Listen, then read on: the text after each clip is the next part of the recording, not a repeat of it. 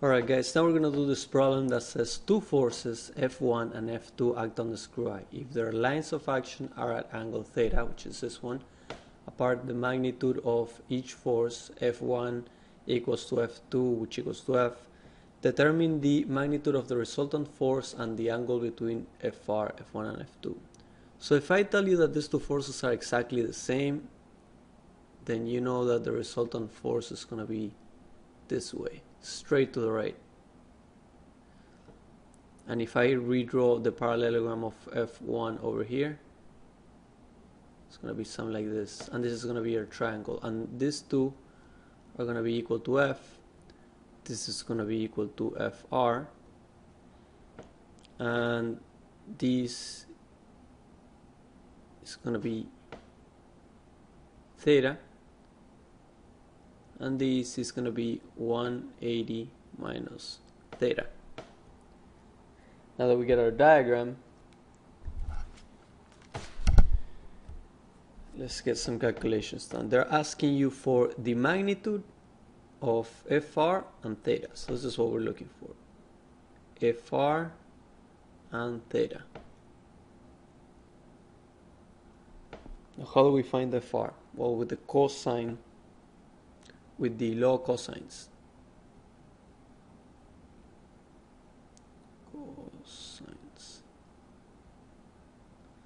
Now the law of cosine says that c squared is equal to a squared plus b squared minus 2 times a times c cosine of c.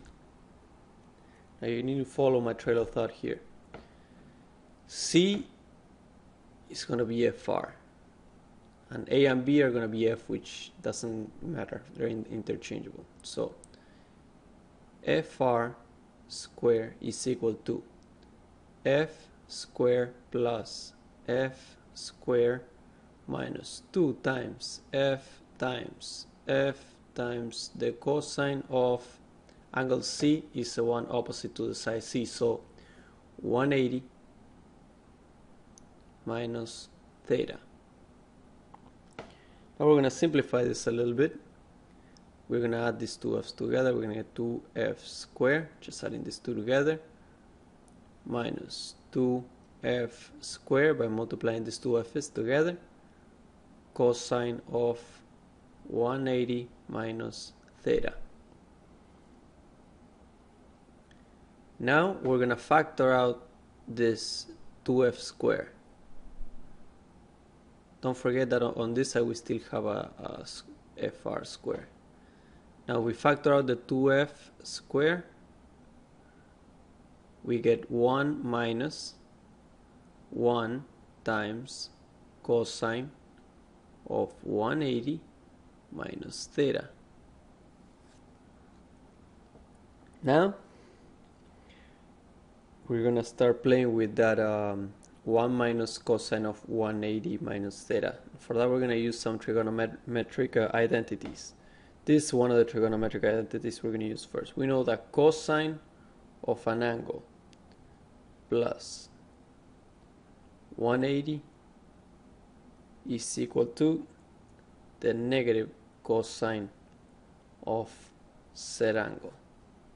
And we're going to use that over here, 2f squared parentheses 1 minus. Now we know that cosine of 180 minus theta is going to be negative cosine of negative theta.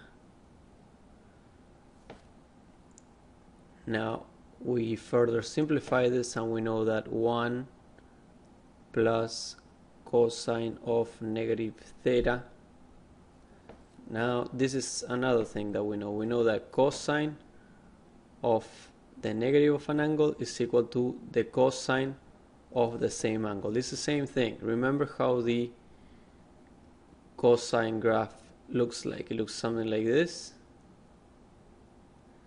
but it's the same reflection on this side, so this holds true, which means that this can be further simplified into 2f squared 1 plus cosine of theta. And now to further simplify this, we know that 1 plus the cosine of theta over 2 is equal to cosine of square of theta over 2. So we're going to plug that into our formula over here. Let me move the equation over here since I wrote kind of close. So we know that 2f squared is equal to, look, we're going to have to slightly modify this to make this work. So we're going to replace it with 1 plus cosine of theta over 2 times 2. This is the same thing as this. Okay? So now we can replace this part. We're going to get 4f squared, this 2 times this 2, times cosine square of theta over 2. And remember, on this side we still have the fr square. So we square root the whole thing. We're going to get that fr is equal to 2f cosine of theta over 2. And this is the magnitude of fr. Now we need to find the angle. I told you that these two forces are the same. So just by looking at it, if I tell you what would phi be, you can tell me that phi is going to be theta over 2. I would just say that. But if for some reason they ask you for some sort of explanation, like mathematical explanation, remember you can always prove it with the law of sines. Let me see if I got enough space. Law of sines. Remember the law of sines. Let me see where they are at this. Okay, let me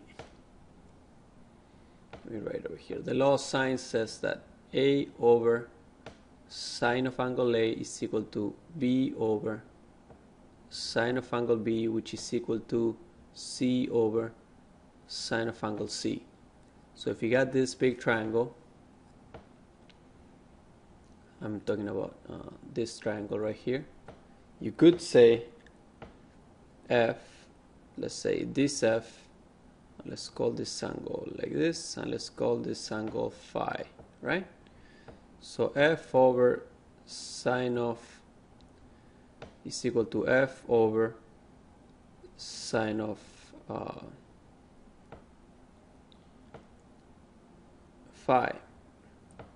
But you know that this angle and this angle are the same, so you could, let me continue this over here, you could say that F over sine is equal to F over sine of